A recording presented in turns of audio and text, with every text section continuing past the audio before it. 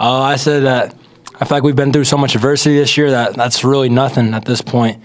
We just got to keep coming together as a team because we're getting closer and closer, and we just got to keep working and getting better every single day.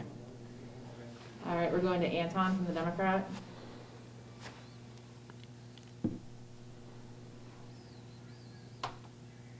Did you take away my controls? No.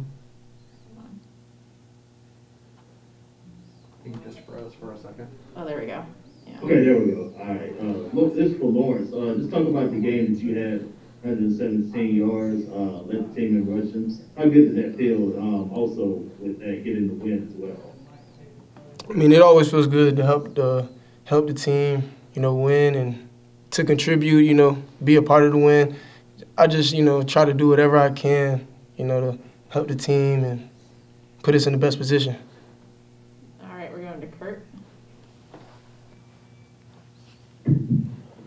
Obviously, y'all are pretty depleted in terms of roster right now. Coach talked a lot about the guys who kind of chose to stay invested and chose to hang around. I guess how nice a reward, is that the word, I guess, was tonight, just with what the last couple of weeks have been like?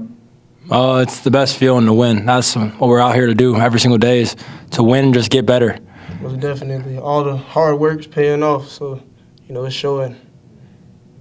All right, we're going to Ira. For either one of you or both of you guys, what was it like after the last month to just get out here again, have a uniform and be in the stadium and having a game to play? Go ahead, bro.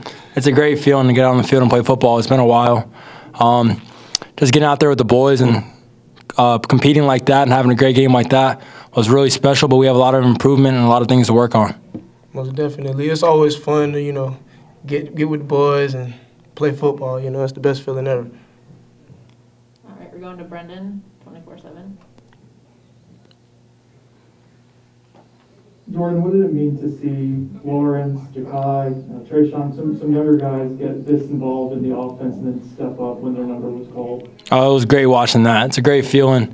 Just looking next to you and just seeing those guys and knowing how much talent they have. It's a really special feeling, and just handing the ball off to them and let them do their work is awesome to do, and it's a great feeling for me. I could just hand the ball off and kind of relax. Going to Kurt from the Democrat.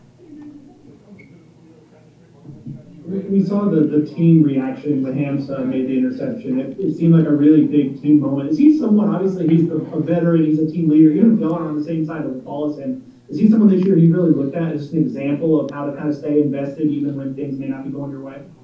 Most definitely. Every time I see him, he's working hard just to, get back to himself and, be able to play football with us and stuff. And right now he's been improving very well, and it's just so happy. Like, I'm happy for him, that he gets to play and he got a pick, It's just always all good things. Going to Ira. With 6 rushing touchdowns and over 300 rushing yards, obviously the offensive line must have played pretty well. But with guys moving around, I guess how impressed were you guys with how the O-line played? I'm so impressed with them. I'm so thankful I have them in front of me. A lot of guys had to step up this week. We had a lot of guys down. And young freshmen stepping up and making big plays and making big blocks and just going out there being confident. It was a great feeling, and I look forward to keep working with the boys in the future. Most definitely proud of the O-line.